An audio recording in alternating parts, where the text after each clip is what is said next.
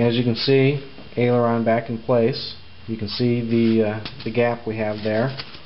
Gives us more than enough room to move our ailerons.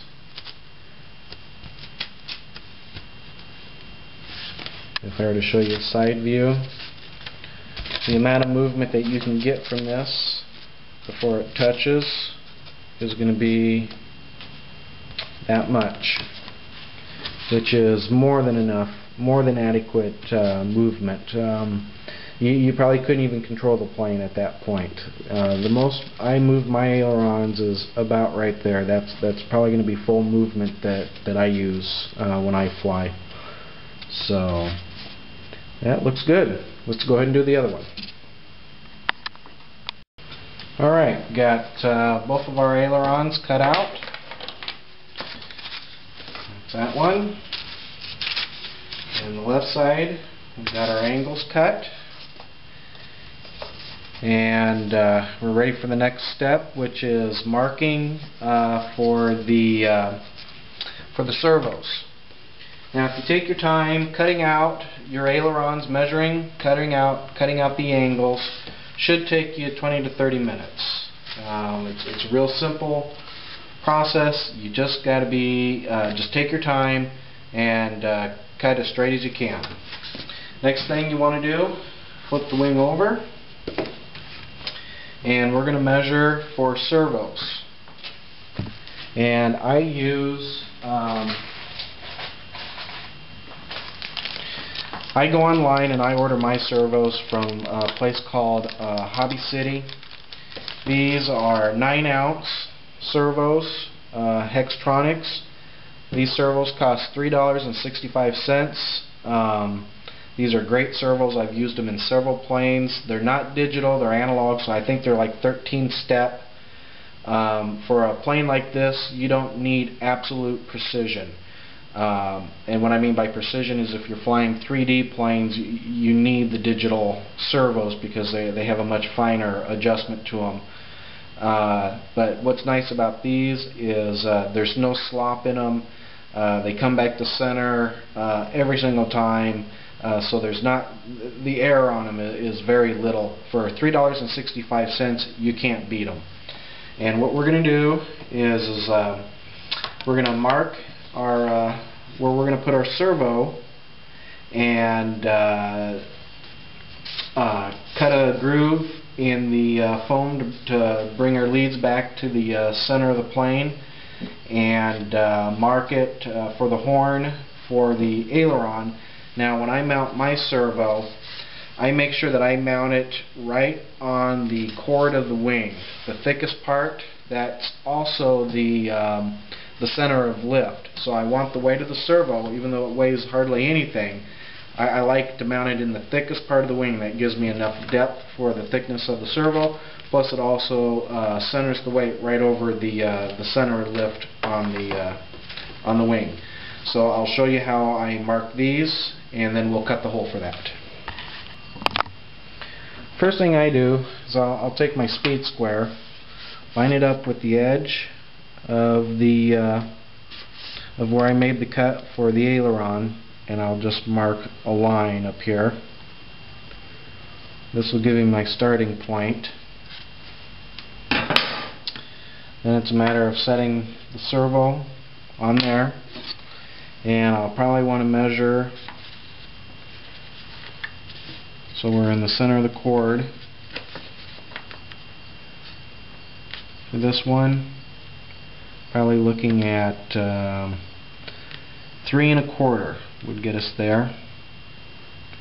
So what you do is you just simply hold your servo on that line, measure 3 1/4 up from your cut.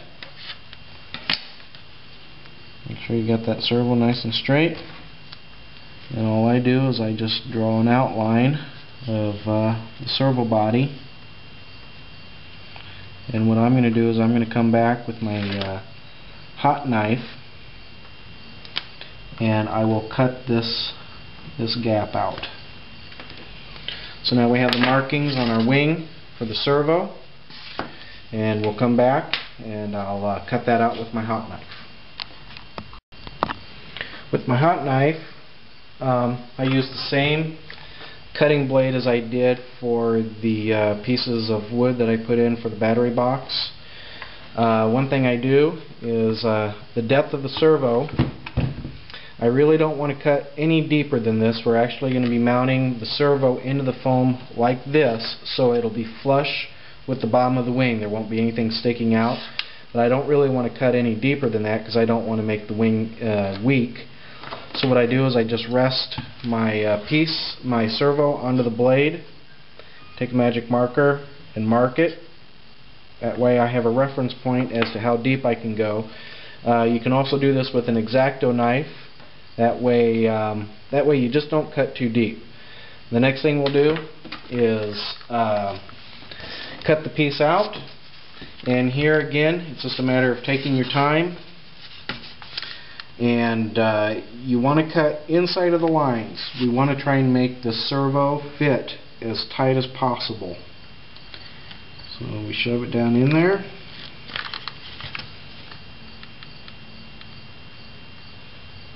It's nice and hot. Cuts through this foam like butter. Take it over to the next line. Pull it straight out. And then we'll continue doing this all the way down until I get the hole cut out. You can also take and measure to make sure that your foam depth is as deep as your servo. Here I'm running a little shallower than I should, but I can always go back and make that deeper. I prefer to go back and fix it later like this than to have it too deep or too big to start with. So we'll just take our time and we'll just cut along our lines here.